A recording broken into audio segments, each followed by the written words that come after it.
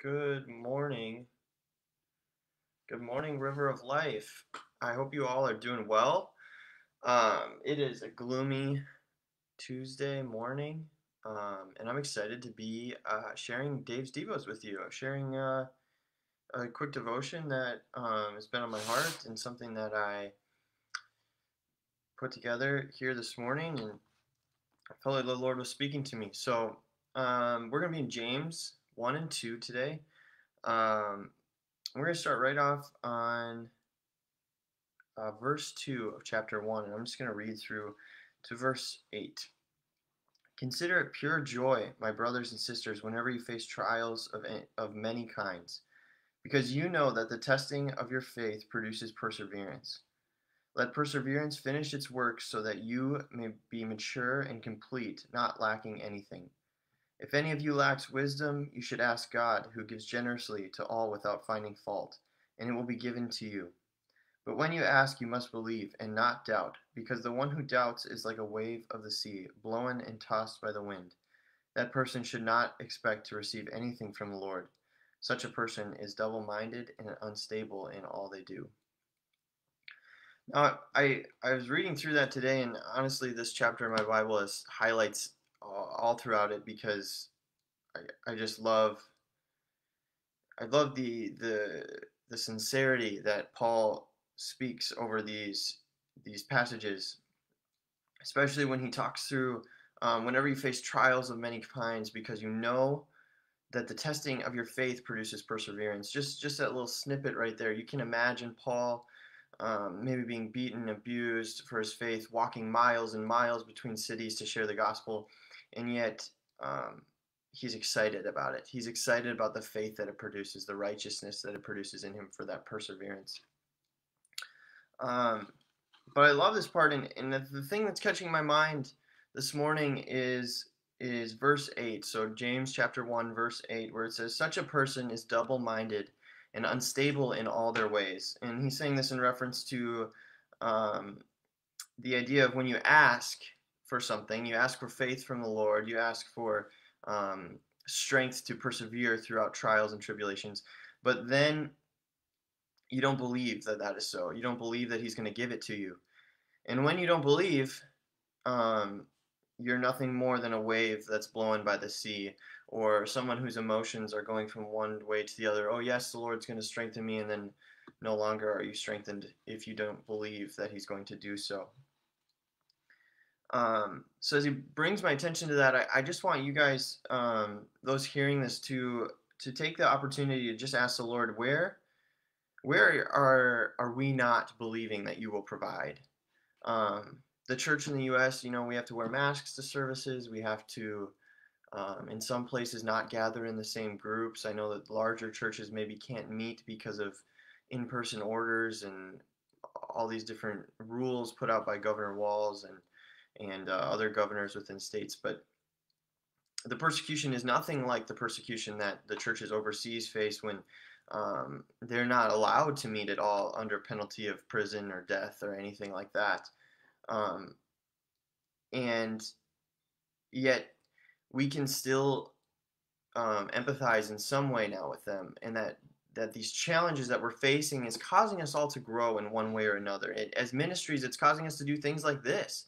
We're doing devotions every day with the church and providing a resource and just sharing in the word with you. Um, and I think even just that is growing and challenging us and creating a culture of perseverance through trials, tribulations, situations where we maybe don't feel the most comfortable, and it's drawing us closer to Jesus ultimately. And I think that that's maybe what God is trying to speak through this craziness of a time that we're experiencing, something that hasn't happened for hundreds of years. But it's this mentality and this idea that um, the religion that God accepts as pure and faultless is is simply to look after orphans and widows in their distress, to keep oneself from being polluted by the world. So that's James chapter 1 verse 27, that very last part. And yes, I know that's a little bit different than what I'm talking about right now, but the concept still being the same. That the religion that he accepts isn't gathering and meeting and all of these different places. Yes, those things are important, and yes, that strengthens our faith, and yes, that draws us closer to each other, and iron sharpens iron, and we grow closer to Jesus. But at the same time, maybe what God is looking to point us to here are the things that will pull us closer to Him, and then the things that He wants us to pour out in that way. And maybe that just looks like something like this, from me taking a little bit of my morning, or you taking a little bit of your morning, and giving of yourself in some way. Um, an example I can think of is I have this cart, and I pull up the groceries with it from our car when we go, because we live on the third floor of an apartment. It's a little bit of a walk, and it would be next to impossible without some sort of bin for the groceries, because we get just a grocery order every 2 weeks or something. So there's not a ton, just me and my wife, but we do have some, right? And we have this cart, and I put the groceries in a box, and then I pull it up all the way up the elevator and through the thing. But when I'm going down to get the groceries, I come across this Somali lady, and she's just a younger lady, very capable, but she's trying to move this big TV to the back of her car, and she can't get it. It's just taking her forever. She said it took her 20 minutes just to get the TV to her car. So I just put my arms around it. I mean, it was easy for me. I just put my arms around it, lifted it up, put it in her car for her, and I couldn't believe what happened next. I felt really awkward, but she followed me to the same Walmart, went in with the TV, exchanged it for a different one while I was picking up my groceries, and it took me 15, 20 minutes to pick up my groceries. It felt like an inconvenience. I was kind of disappointed. I had somewhere to be afterwards. Um, but I picked up the groceries, and I pull out of the parking lot, and she's literally behind me. So she had had time to go and get a new TV and everything while I was waiting for my grocery pickup to come out of Walmart. And she follows me like directly behind me all the way back to Walmart now, or all the way back to our apartment, which is just 5 to 7 minutes, but she follows directly behind me the whole time. And when we get there, she opens her trunk up, she's got this TV, and I put all my groceries in the cart, and I'm just like ready to wheel it up there, and I kind of looked over my shoulder, and part of me felt like I was gonna kind of giggle. I was like, oh, this is kind of funny. Like, I don't need to stop and help her. Like, I have the cart. I just more convenient for me. Um, but then I thought, oh, what a great opportunity to share um, just love and care of a human to a human. And in my mind, yes, it was thinking, oh, like I can share the love of Christ with this woman. But I knew that just the good gesture would be something that would mean a lot to her. So I pulled my card out, and I put her TV on it, and then I put my groceries on it, and we just both went up the elevator. We didn't really say anything to each other. Went all the way down to her apartment on the third floor, which was actually even further away than mine was. And I lifted the TV up and dropped it off, and she said, "Thank you so much. Like, this would have taken me 30 minutes. Like, I don't even know how I would have done it." Um, and then I just pulled my groceries over to my apartment, and I just felt the joy in my heart. I was excited about it. I was like, wow, that was really easy and like fun. It was fun to do something like that.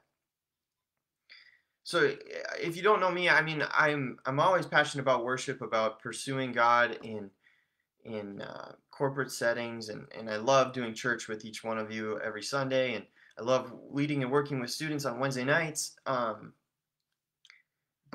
But that's not what God's maybe looking for in this time.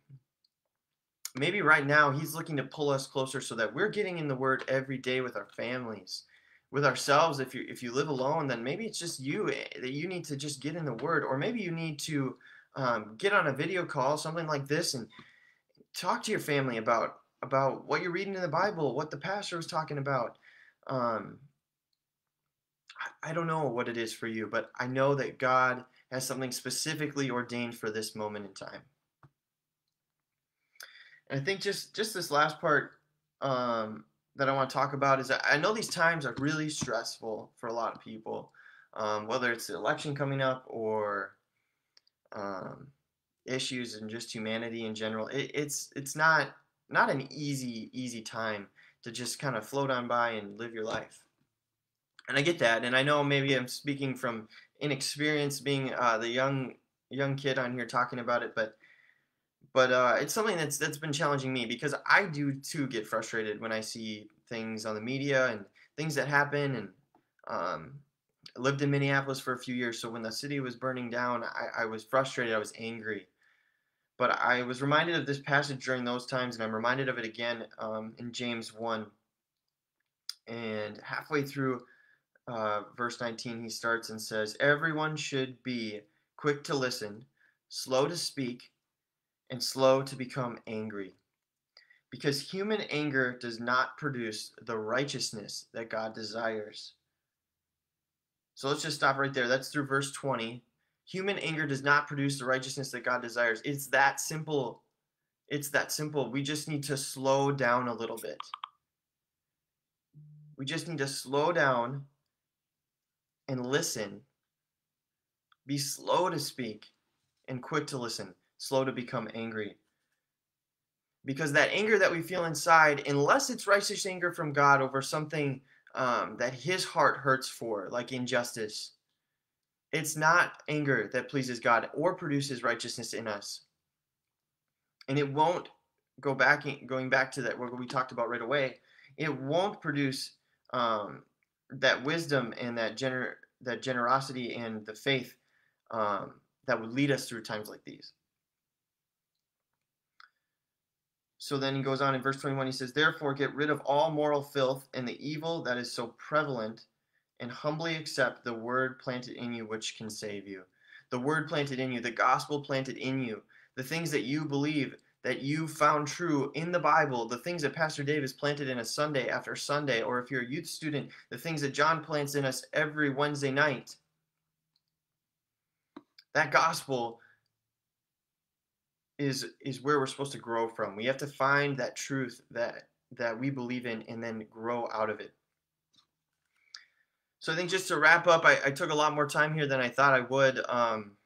I tend to get really long-winded, so I hope this has all been good. But I'm actually not going to go into chapter 2 at all. We'll just talk. This is just James 1 today, but I think if there's anything that I want that I want to be takeaways from this, I think it would be this. If we're going to ask God for wisdom, we need to believe that God will provide. Just that simple. If we're going to ask God for wisdom, we need to believe that he will provide, and then he will. He will give us wisdom. That's a really easy thing to give that God wants us to have, whether it's financially, emotionally, relationally. He'll give us the wisdom. All we have to do is ask and wait and believe that he'll give us that wisdom. And then the second thing, we need to understand that religion that God desires and accepts of us is looking after each other. It's caring for the people around you. Whether that's your family, your neighbor, someone who needs help carrying in their groceries, or for Serve Week this week. Those are the things that God wants of us. Those are the things that make us different from the rest of the world. And then thirdly, we need to accept the word planted in us, be quick to listen, and slow to become angry. Fighting that good fight, believing that righteousness will be created in us. So thank you guys. I appreciate it. Appreciate those of you that have watched and are going to watch. I hope that you enjoyed this. Let me know if you have any questions. I would love to chat about all things Jesus and the Bible, I guess. But yeah, just reach out if you have any questions or I need any prayer. Praying with you, believing you're going to have a great week. Come on Wednesday night. And that would be a great time to just get in the Word and listen to John's message and have a good time of corporate worship together. So hope to see you guys soon. I will see you Sunday or Wednesday or online here. Thank you.